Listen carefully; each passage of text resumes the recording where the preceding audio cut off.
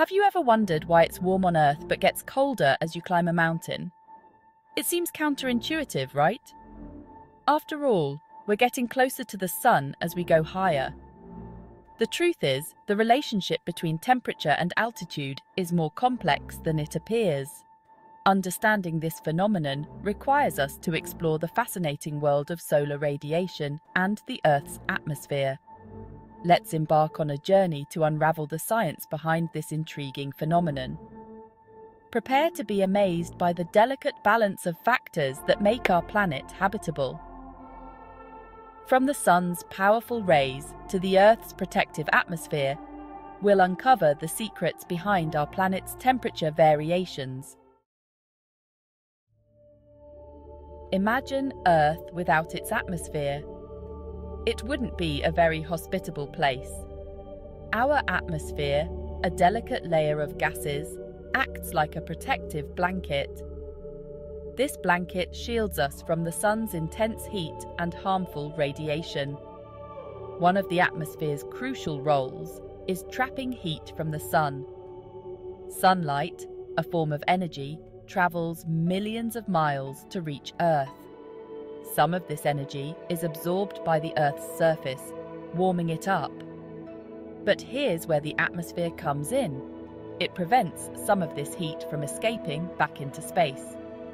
This process, known as the greenhouse effect, is what keeps our planet at a livable temperature.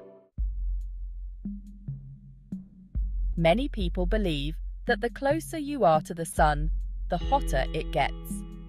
While this seems logical, it's not entirely accurate when it comes to our planet. The sun's energy doesn't heat the Earth evenly.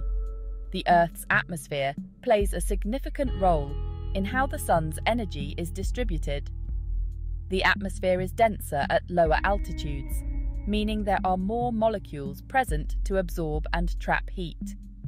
As we ascend higher, the atmosphere becomes thinner. With fewer molecules to hold on to heat, temperatures drop. So, how does altitude affect temperature? As we've learned, the Earth's atmosphere acts like a giant blanket, trapping heat from the sun. However, this blanket isn't uniform in thickness. Think of it this way: the lower you are, the thicker the blanket and the warmer you feel.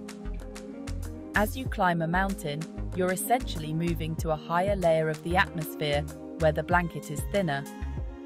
With less air above you to trap heat, the temperature drops.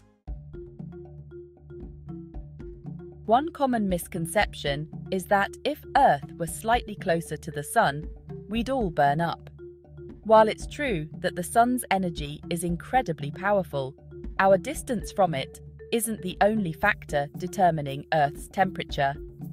The Earth's atmosphere, with its greenhouse gases, plays a vital role in regulating our planet's temperature. Even small changes in the composition of our atmosphere can have significant effects on global climate.